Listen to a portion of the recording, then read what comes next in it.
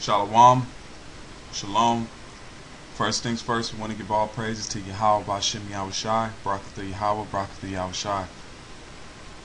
And give double honors to the apostles and the elders, the great millstone that feed us with knowledge and understanding through the power of Yahweh Ba'Shem Yahushai.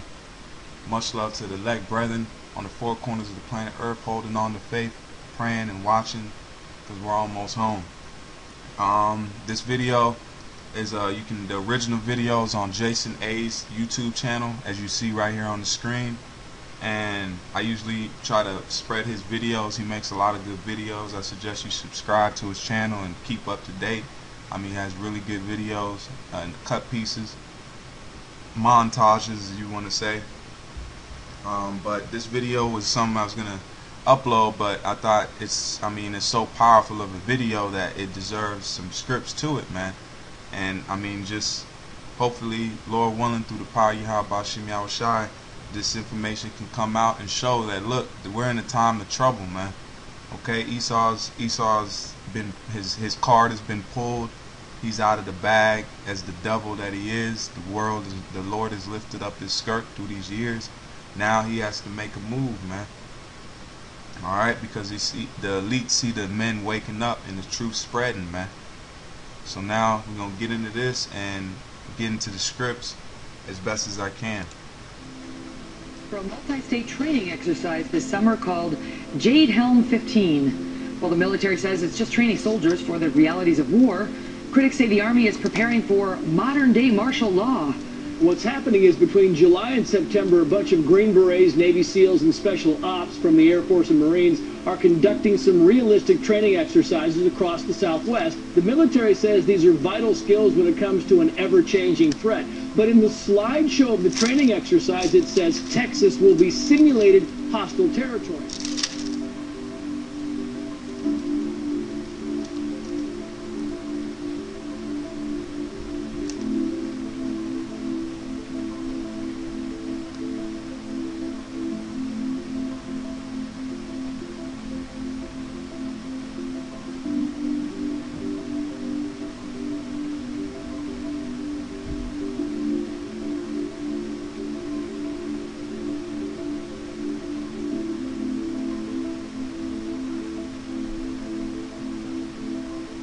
And heads up, residents of Broward, BSO, and other law enforcement agencies will be assisting the military as they conduct training exercises in the skies over the next 2 weeks. So don't be alarmed if you see Black Hawk helicopters in the sky. These urban training drills will be similar to those conducted in Miami-Dade last month. My kids love seeing them flying over.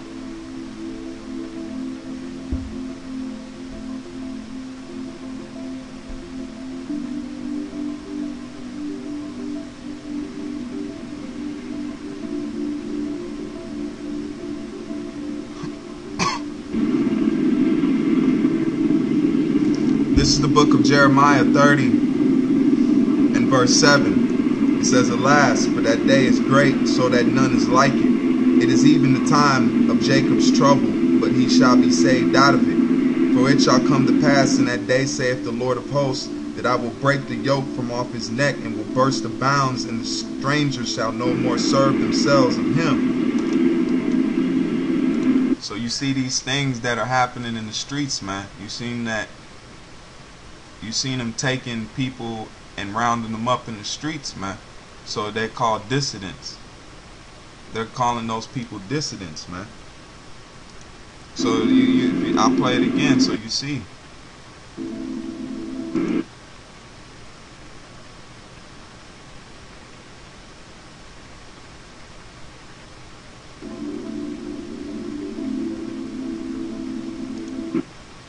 It says, "Alas, for that day is great, so that none is like it. It is even the time of Jacob's trouble, but he shall be saved out of it."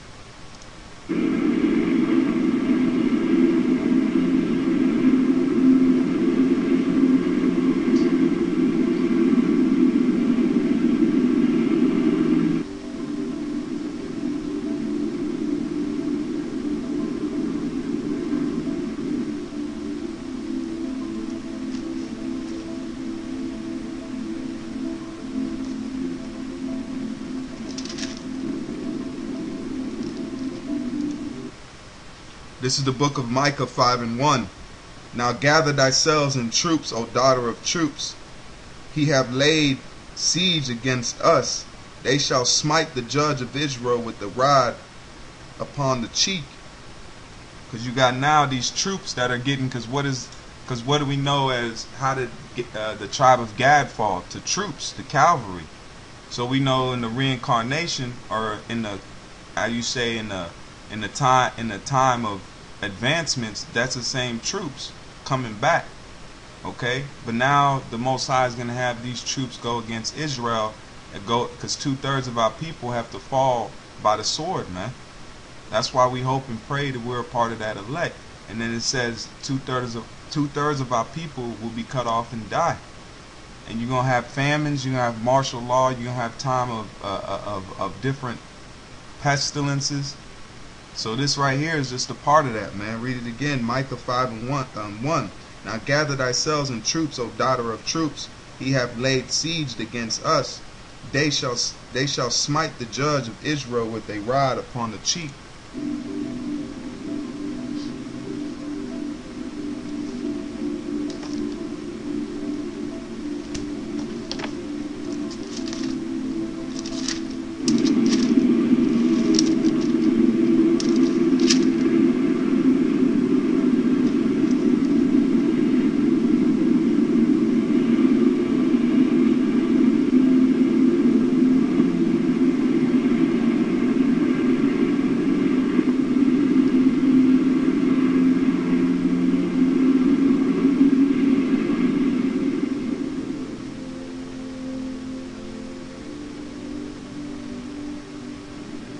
Now, secondly, however, as I have gotten older, I have decided we really need camps for adults.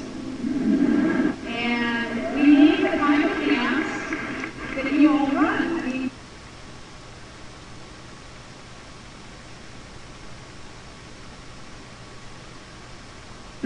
and we need the kind of camps that you all run. I mean, really.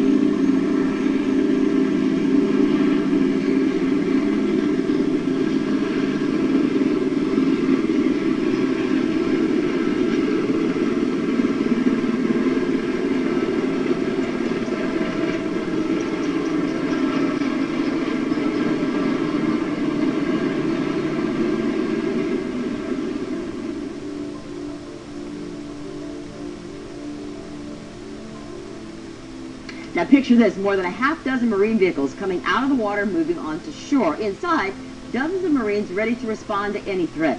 That's exactly what happened today at Naval Station Mayport. As First Coast News reporter Andrew Capasso explains, it's all part of a training exercise involving Marines from all across the state.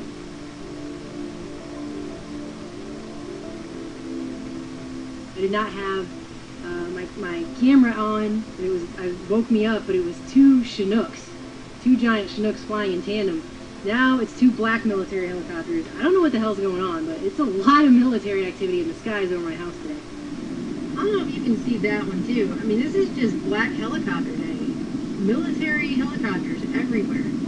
Everywhere we've gone. This is the fifth that I've seen with my own eyes today. Right there. This is Job 19 in verse 9. He has stripped me of my glory and taken the crown from my head. He hath destroyed me on every side, and I am gone. And my hope hath he removed like a tree. He have also kindled his wrath against me, and have counted me unto him as one of his enemies. His troops come together and raise up their ways against me, and encamp around about my tabernacle. Read it again, Job 19 and verse 10. He hath destroyed me on every side, and I am gone, and mine hope hath he removed like a tree. He hath also kindled his wrath against me, and he counteth me unto him as one of his enemies. His troops come together and raise up their ways against me, and encamp round about my tabernacle. Because the Lord is going to force Esau to come against the scoffers and the people that are going to receive judgment, man. Esau's a sword. It's the sword of the Lord, man.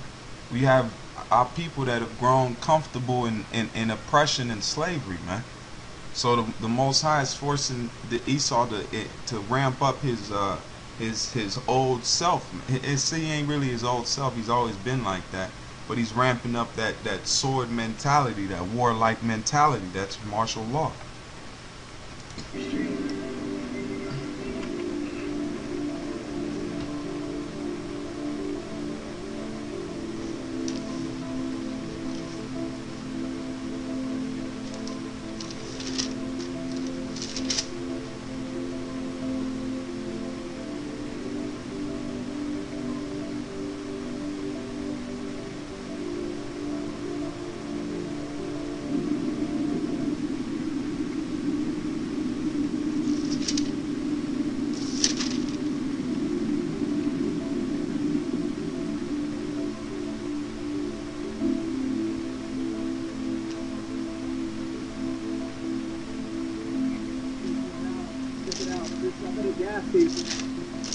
Yeah, they're just kind of flying right overhead.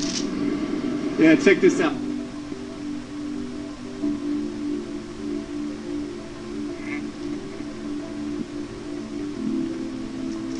And we have Apache helicopters flying at low level over residential neighborhoods. I just want to go ahead and post it. This is the book of 2nd Ezra 15 and verse 15. It says, "For the sword and their destruction draweth nigh, and one people shall stand up and fight against another and swords in their hands. For there shall be sedition among men, invading one another. They shall not regard their kings nor princes, and the course of their actions shall stand in their power. A man shall desire to go into a city and shall not be able, because of the pride of the cities shall be troubled." You see that? Because it says, "For because of the pride the cities shall be troubled, and the houses shall be destroyed, and men shall be afraid." So you see, they're doing coast to coast. They're doing state to state training, man. So they're planning for these cities to be troubled, because that's what martial law is. You're gonna have cordon. You're gonna have curfews. You can't go certain places. You can't leave at certain times. So that's the time that's approaching, man.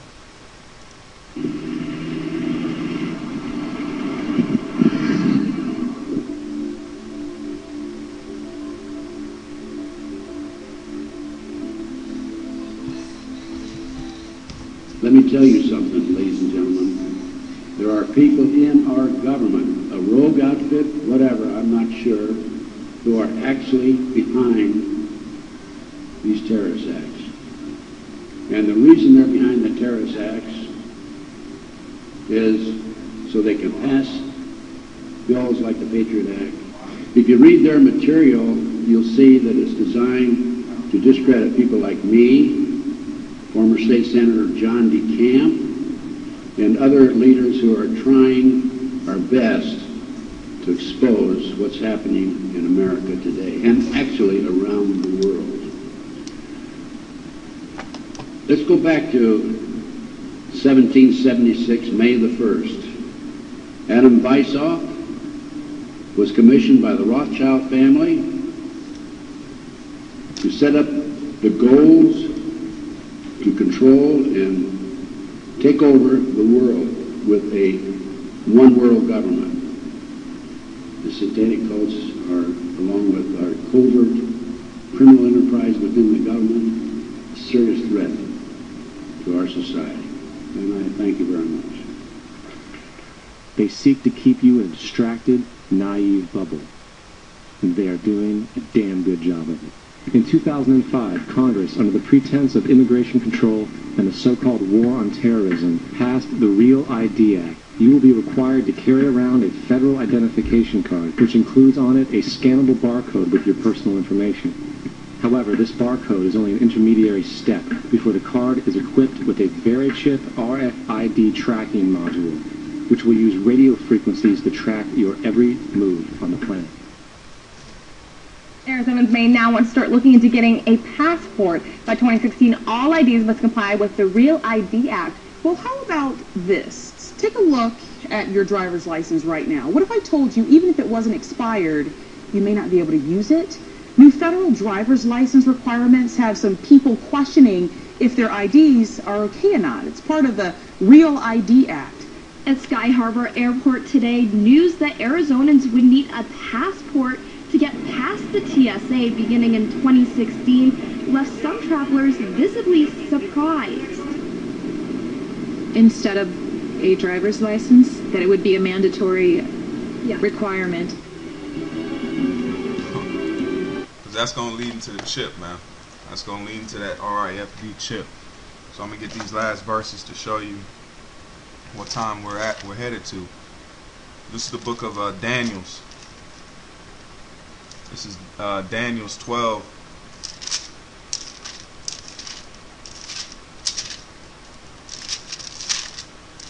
In verse 1. It says, and at that time shall Michael stand up, the great prince which standeth for the children of thy people, and there shall be a time of trouble such as never since there was a nation, even to that same time. And at that time thy people shall be delivered, every one that shall be found written in the book. So now you see these things that are coming, man, and we've been warned of these things, but I also wanted to give some verses to sort of uplift the elect, man. Lord willing, we be a part of that number. Okay, that's how we hope and pray, and we just do due diligence and hope we can see that salvation, man. This is the book of Luke 21, and this is 21 in verse 19. It says, but there shall not a hair of your hair, let me start at verse 16. And ye shall be betrayed both by parent and brethren and kinfolks and friends, and some of you shall they cause to be put to death. And ye shall be hated of all men for my name's sake.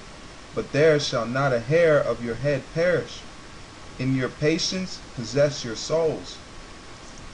See that? So the Lord was praying for us, man. And these times that were coming, he told us, man. The times back then, of course, the men of the Lord was put to death. But then these times that are coming, he said he's not going to push. The teachers shall not be pushed into a corner no more. That's why the elders are out here flourishing, man. And then, let me get this next verse. This is the book of Psalms.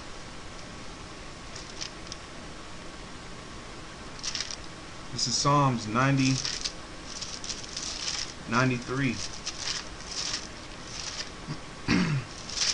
This is Psalms 93, and we'll start at verse, or 94, Salakia. 94 and 13. It says that thou mayest give him rest from the days of adversity, until the pit be digged for the wicked. For the Lord will not cast off his people, neither will he forsake his inheritance. But judgment shall return unto righteousness, and all the upright in heart shall follow it. Who will rise up against the evildoer, or who will stand up against the workers of iniquity? Unless the Lord had been help, my soul had almost dwelt in silence. So the Lord is going to be our help, man. That's why he told us this this verse right here. This is the book of Proverbs 14 and